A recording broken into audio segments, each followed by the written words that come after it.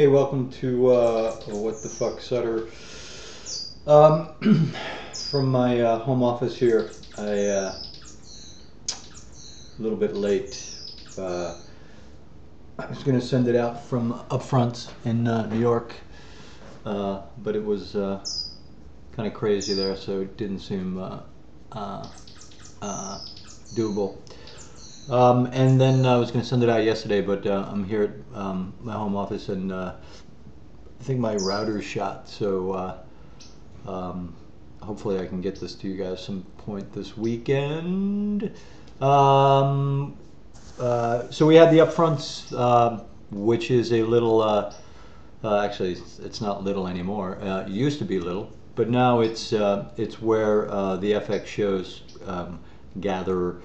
We go to the Lucky Strike bowling alleys in New York, and it's all the talent, the showrunners, and it's basically an opportunity for the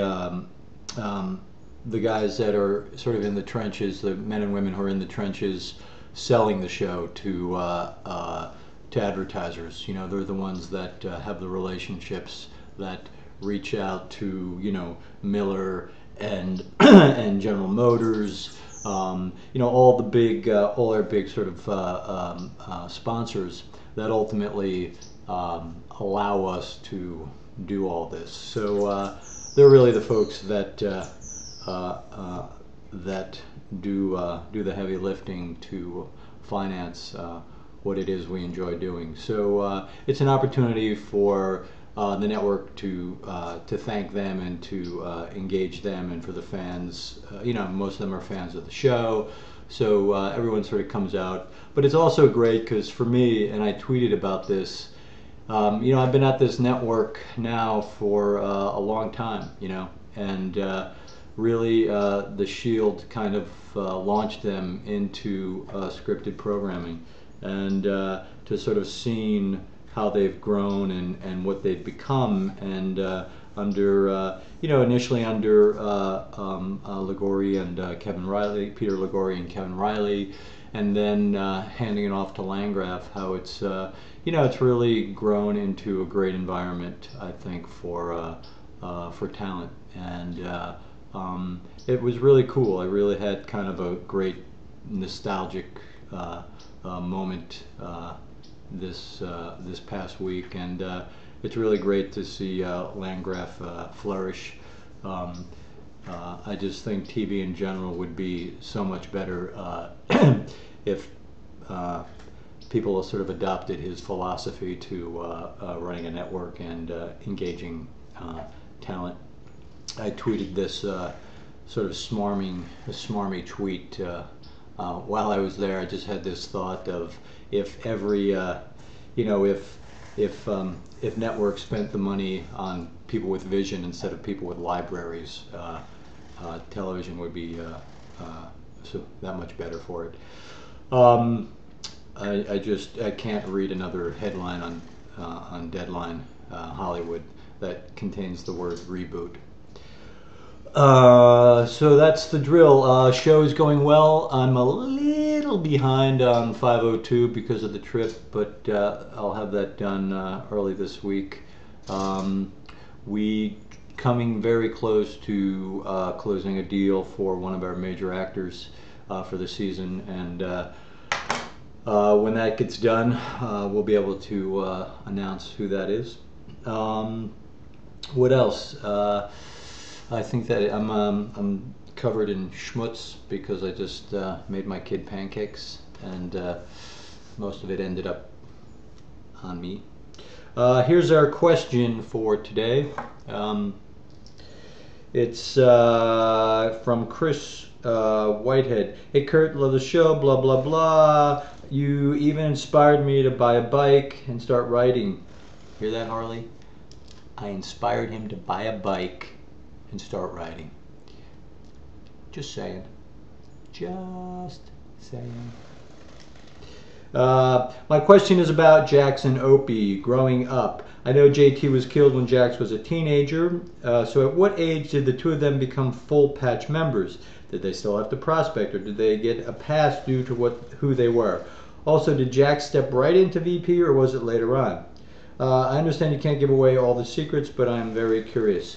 No, I don't mind actually giving away secrets about, or they're not secrets. I mean, the mythology. I think it's cool for people to know that, and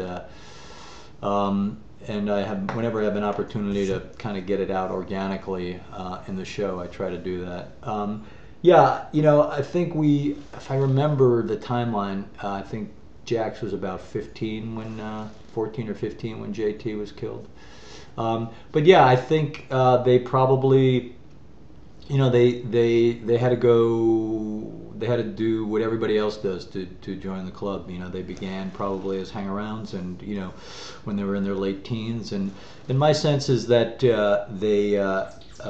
know, they patched in, you know, or began the patching process probably, you know, 19, 20, and absolutely they had to prospect.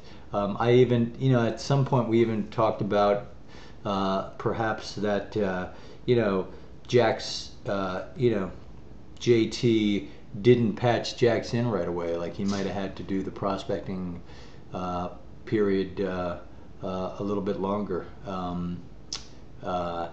and you know, it's almost like he had to prove himself a little bit more because of who he was, rather than getting a free pass because of who he was. And also the idea at that point that, you know, you know, even though JT was gone, that, you know, Clay was trying to mentor him, and was probably feeling some guilt or some remorse as far as what happened with JT. You know, so there's a lot of emotional dynamics, I think, and familial dynamics that probably fed into that period, which would explain that. And I think the same thing with Opie. You know, definitely. You know, if you think about the character of Piney, who you know, Piney was a hard dude, and I don't think he made it easy for Opie to patch in.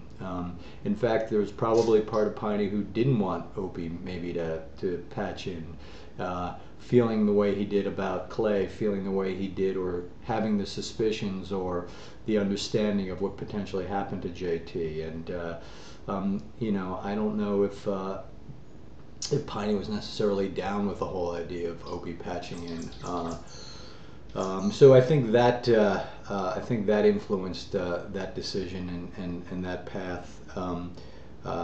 And no, he definitely didn't step in. You don't step into being an officer when you just join the club. You really have to prove yourself. And yeah, at that point, I think Jax's legacy and who he was, you know, there was a certain amount of expectation on him, and we had figured this out at one point, and I forget exactly what it is. But if Jack's patched in when he was like 19 or 20, and he's now he's president in his early 30s.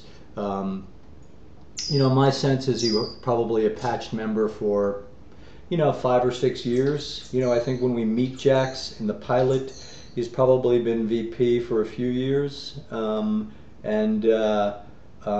probably the youngest VP they've ever had. But at that point, I think he had proved himself, and Gemma was very much set on him becoming the next president, and really wanted the prince on that path. So that's actually a great question.